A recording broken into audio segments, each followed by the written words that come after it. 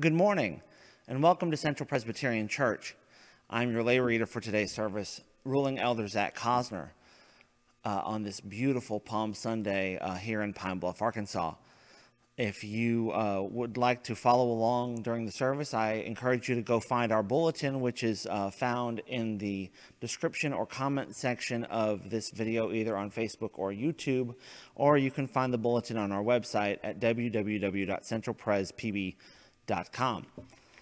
I ask that you turn your attention to the announcements.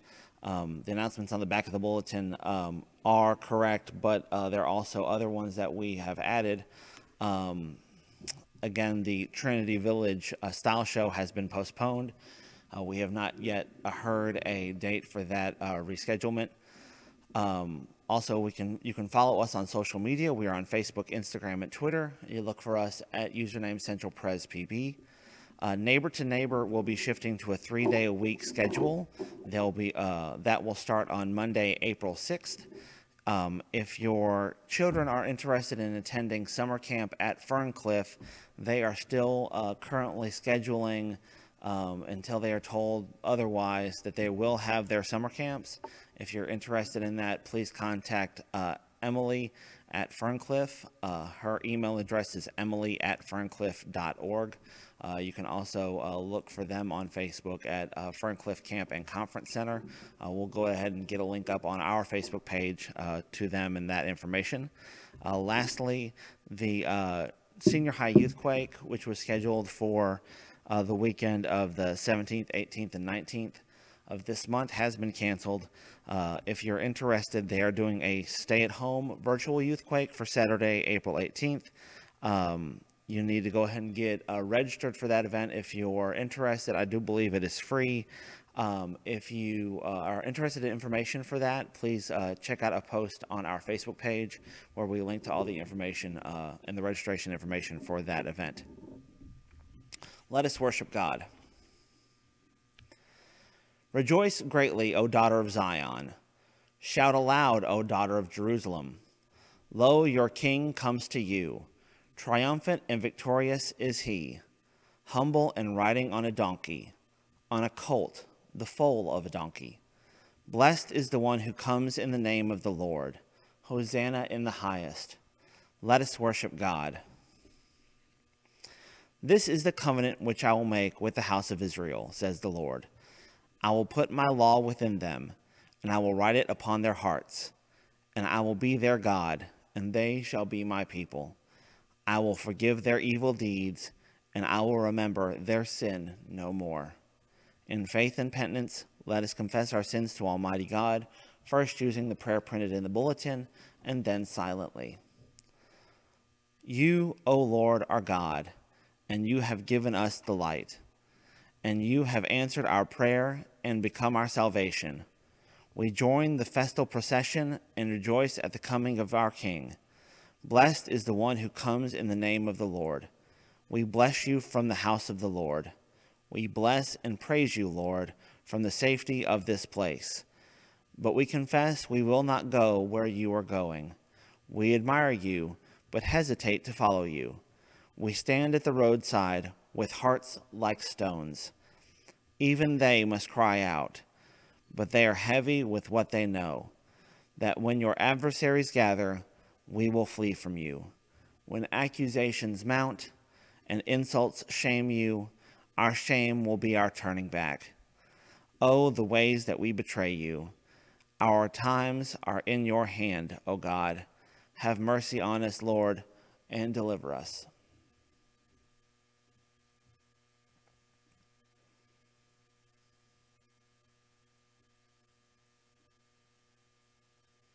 Amen.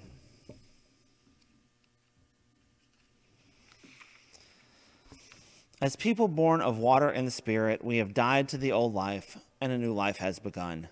God's grace is poured out upon us day by day. Come to the water and remember your baptism.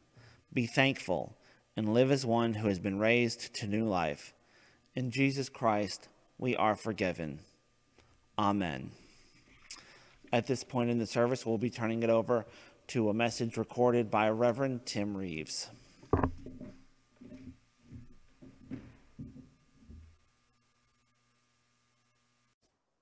Our first reading this morning comes from the second chapter of Paul's letter to the church in Philippi, beginning with the 5th verse and proceeding through verse 11. Let us listen for the word of the Lord. Let the same mind be in you that was in Christ Jesus, who, though he was in the form of God, did not regard equality with God as something to be exploited, but emptied himself, taking the form of a slave, being born in human likeness. And being found in human form, he humbled himself and became obedient to the point of death, even death on a cross. Therefore, God also highly exalted him and gave him the name that is above every name, so that at the name of Jesus, every knee should bend in heaven and on earth and under the earth, and every tongue should confess that Jesus Christ is Lord, to the glory of God the Father. Our second reading comes from the 21st chapter of the Gospel according to Matthew, beginning with the first verse and proceeding through verse 11. Again, let us listen for the word of the Lord. When they had come near Jerusalem and had reached Bethphage at the Mount of Olives, Jesus sent 2 disciples, saying to them, "Go into the village ahead of you, and immediately you will find a donkey tied and a colt with her. Untie them and bring them to me. If anyone says anything to you, just say this, 'The Lord needs them,' and he will send them immediately." This took place to fulfill what had been spoken through the prophet, saying, "Tell the daughter of Zion, look, your king is coming to you, humble and mounted on a donkey, and on a colt, the foal of a donkey." The disciples went and did as Jesus had directed them.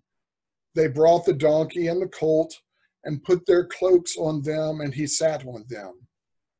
A very large crowd spread their cloaks on the road, and others cut branches from the trees and spread them on the road.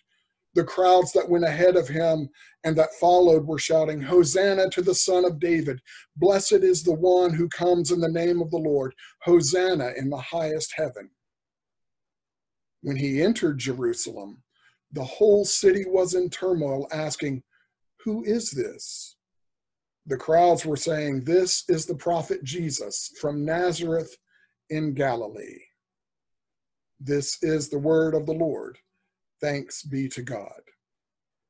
Let us pray. Open now our hearts and minds, O God, by the power and presence of your Holy Spirit, so that as your word is proclaimed this day, we may hear with joy what it is you would have us hear. That hearing we might believe, and that believing we might live lives of richer and fuller service, glorifying you here on earth as you are glorified in heaven. Amen. When he entered Jerusalem, the whole city was in turmoil, asking, "Who is this?" Have you ever thought about that tidbit of information? Have you ever wondered why Matthew described the city of Jerusalem as being in a state of turmoil? Was the city afraid? Was it expectant? Was it dizzy with excitement? What does it mean to say that the whole city was in turmoil as Jesus rode into town that day? The Greek word that is translated turmoil is normally used to describe storms or earthquakes or apocalyptic events that accompany momentous happenings. But here it isn't the ground that trembles, but rather a city face to face with its Messiah. Yet we don't know and can't say with any certainty what it was that Matthew meant to convey by announcing that the whole city was in turmoil. Perhaps we would have a better understanding if Jesus were to ride through the streets of our city today. There might be those who quake with fear, especially if they fiercely cling to the status quo, because whenever Jesus went somewhere, he spoke about and sought to usher in a newness to life, a change in the human condition, and an end to the old ways of sin and death. There might be some with great expectations who live their lives on the bottom, who find themselves looked over or left behind or simply left out, because wherever Jesus went, he had a way of including these very people and giving them love and dignity, which they oftentimes had never known before. There might be those who are excited, especially those who have longed for a better day or a better life where all the wrongs are suddenly righted and everyone gets what he or she has coming. Because wherever Jesus went, he enacted God's justice and righteousness as he exhibited the reign of God.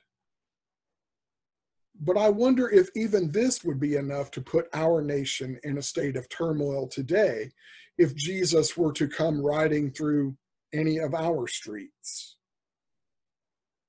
Because though there is much about our Lord's presence which is earth-shaking and ground-breaking, I'm not necessarily sure that's what Matthew had in mind. Because if that were the case, wouldn't it have made sense to tell us that everywhere Jesus went was cast into a similar state of turmoil? I believe something more must have been involved, and I believe that that something more was the power of memory. Remember, this wasn't just any city into which Jesus rode on that day. It was Jerusalem, the capital of Israel. And Jerusalem still evoked powerful memories, which helped to shape people's hopes for the future. Jerusalem had been the center of King David and King Solomon's kingdoms, where they ruled over all of their neighbors in a time when Israel itself experienced unprecedented freedom, peace, and prosperity, and which, if only for a brief time in the course of human history, was nevertheless the envy of all other kingdoms. There were memories of this once great kingdom being divided into two kingdoms after Solomon died. There were memories of good and bad kings, evil and righteous rulers, men like Hezekiah and Josiah who had cleansed the temple and sought to reform the people and kept Israel's enemies at bay. There were also memories of disaster and exile and shame and destruction, followed by the hopes of returning to rebuild the city and the temple. And then there were also the memories of what had happened just a couple of centuries before Jesus rode into Jerusalem that day. A small, devoted band of faithful Jews led by Judas Maccabeus had recaptured Jerusalem and the temple after the Syrians had desecrated it. Judas Maccabeus and his followers entered the city waving palm branches and celebrated the divine victory over their hated enemy. Then they cleansed the temple so that it might again be a place to mark God's holy presence.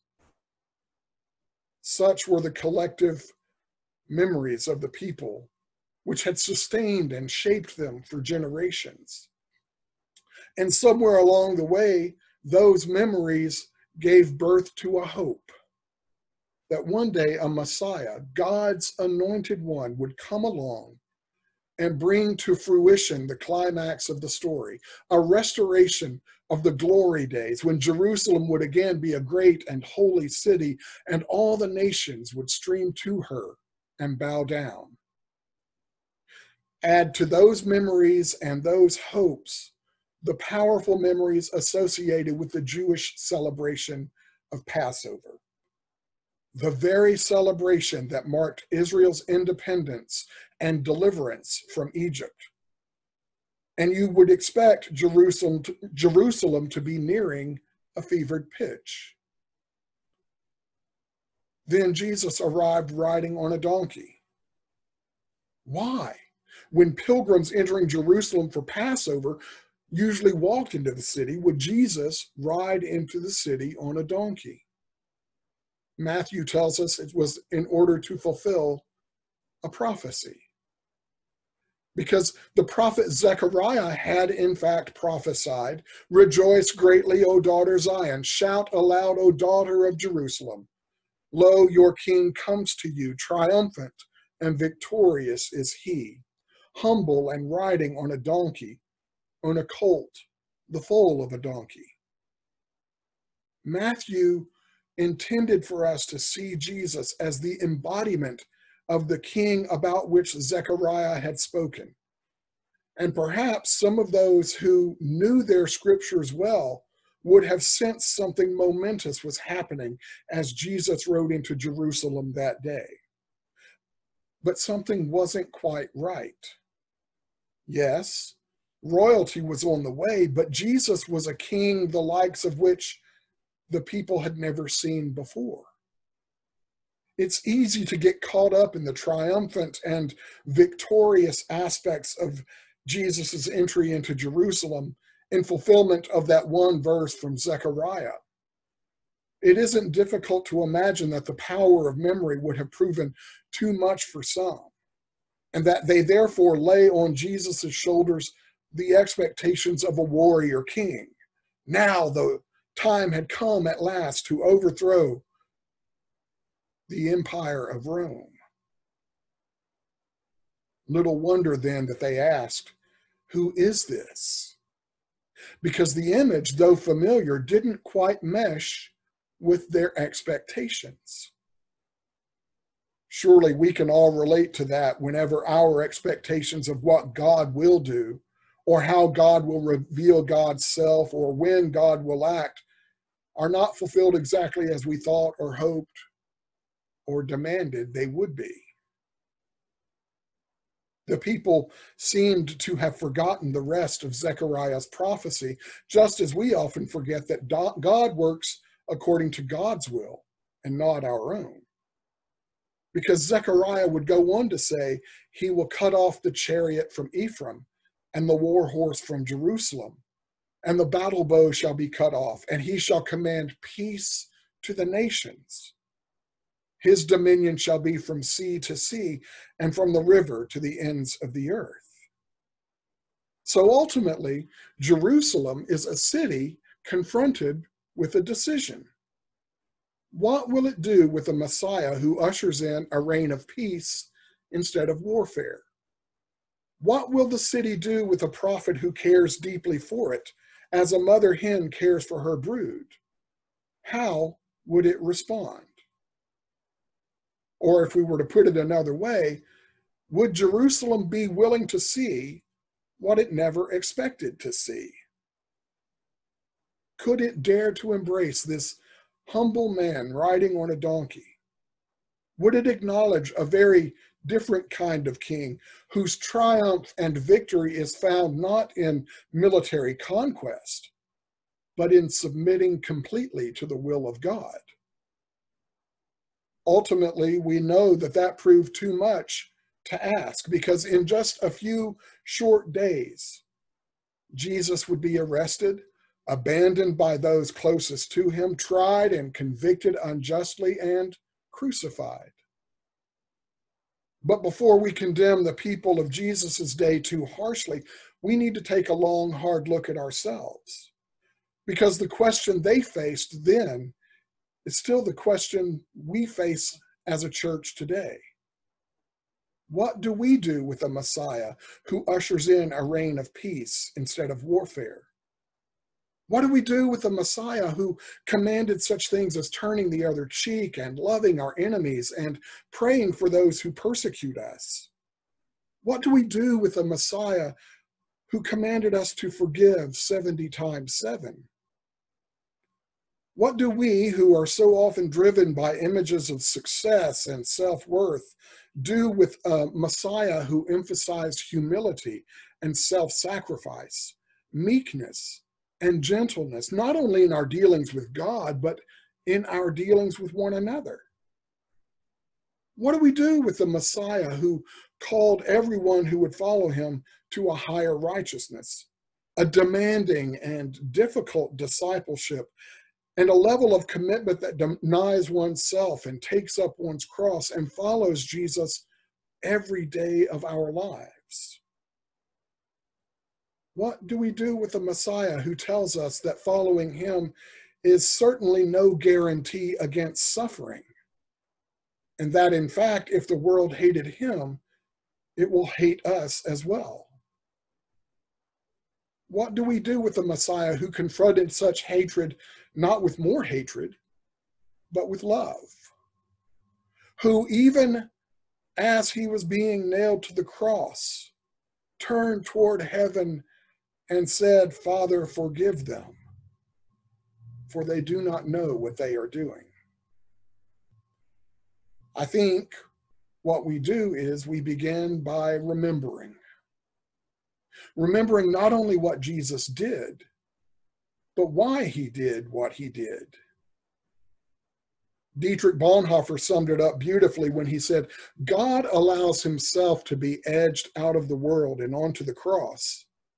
And that is the way, the only way in which God can be with us and help us. Only a suffering God can help. So our Lord came humbly and gently for the sake of a sinful and broken world. He preached love and forgiveness for our sake. He called us to a higher righteousness for our sake. He exhibited the reign and will of God for our sake. And then he endured death, even death on a cross, for our sake. And the power of those memories should wash over us at all times, not only filling us with comfort and joy and peace, but also teaching us how we should live our lives. Let the same mind be in you that was in Christ Jesus, exhorted Paul to the Christians in Philippi. They and we were reminded of the nature of the Lord we worship. They and we are to have that same mind. The powerful memories of our Lord's sacrifice and love should be the standard by which we give ourselves to one another. His humility should be the standard by which we live our lives. His self-emptying act and sacrifice should dictate how we give ourselves to God and to others. Because that's how our Lord lived each and every day of his life. When you think about it that way, no wonder the whole city of Jerusalem was in turmoil when he arrived, because they had never seen anyone like that in their collective memories. But what about us? Why do so many in the Church of Jesus Christ today remain unshaken by his presence in our midst? Could it be that we have simply forgotten his earth-shaking message of love and humility, and his call for us to live likewise? To God be all the honor, glory, and praise forever. Amen.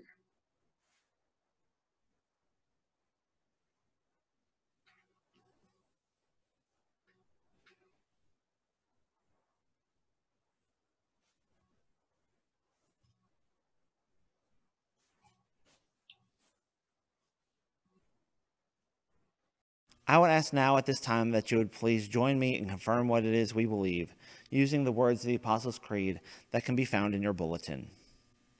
I believe in God the Father Almighty, maker of heaven and earth, and in Jesus Christ, his only Son, our Lord, who was conceived by the Holy Ghost, born of the Virgin Mary, suffered under Pontius Pilate, was crucified, dead, and buried.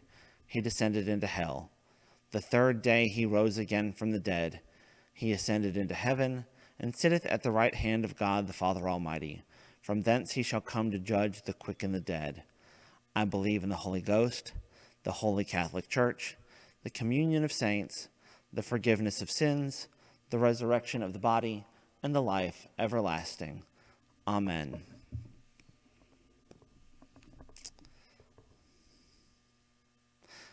Now is the time of the service that we would be taking up our tithes and offerings. I will, at this time, remind everyone that work was started this week to set up our online tithing portal. I'm waiting for an email from the vendor to set that up. It should be up sometime this week.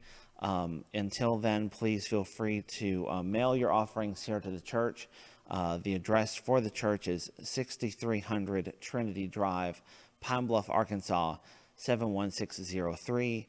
And if you need that address again, you can find it on our website at www.centralprespb.com.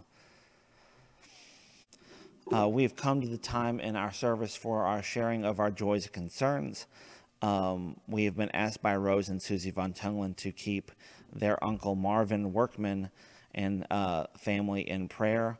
He is being transferred to an inpatient hospice facility, and he has had several strokes that have left him unresponsive. So we will continue to keep Marvin Workman in our prayers. We will also ask that we, of course, keep those recovering from the the tornado in Jonesboro in our prayers, and also all of the frontline health workers, our first responders, and all of those who are essential workers, correctional officers, and EMTs, and grocery clerks, and those people who are working through this pandemic and need our prayers right now. We ask that you pray for all of those affected and their families by this pandemic.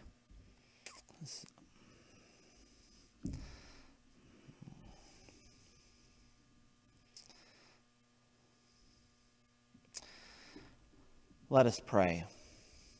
Holy and gracious Father, we give you thanks that the Lord Jesus Christ is in fact the same today as he was yesterday and will be for all of our tomorrows. We ask that you give healing and comfort to the family of Marvin Workman, that you be with all of those who are affected by the tornado in Jonesboro, and be with all of those who are being affected and are currently sick with the coronavirus. Give us hope as we strive to be faithful disciples of Jesus Christ, who taught us to pray together, saying, Our Father, who art in heaven, hallowed be thy name. Thy kingdom come, thy will be done, on earth as it is in heaven. Give us this day our daily bread, and forgive us our debts as we forgive our debtors. And lead us not into temptation, but deliver us from evil. For thine is the kingdom, and the power, and the glory forever. Amen. One last thing before we conclude today's service. Tim has prepared a short video for Good Friday. We encourage you to seek it out and find it this Good Friday. We will be posting it on our Facebook, our YouTube, and our social media channels. Again, you can find that at Central Pres PB. Go out into the world in peace, to love and serve the Lord, rejoicing in the power and the presence of God's Holy Spirit. Taking today's message with you, may the grace of our Lord Jesus Christ, the love of God, and the communion of the Holy Spirit be with you now and forevermore. Amen.